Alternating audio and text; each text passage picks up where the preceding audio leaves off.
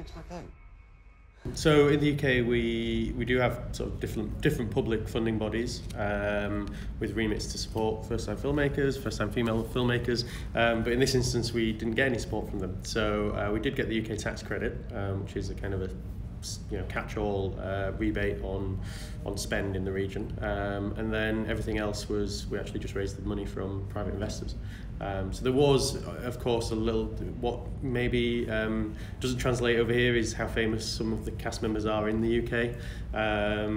Johnny Vegas, for an example, who plays Russell, the Kiefer Sutherland or similar guy.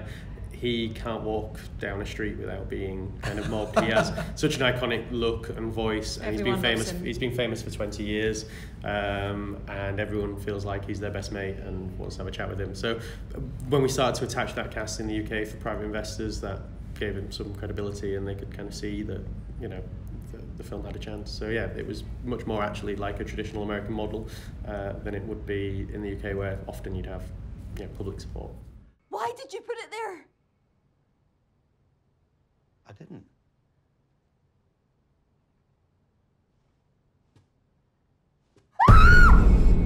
Why are you screaming?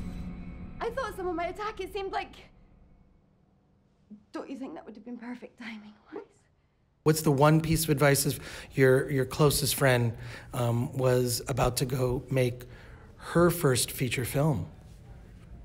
Take me with you. Okay. That's it. Wear warm shoes as well.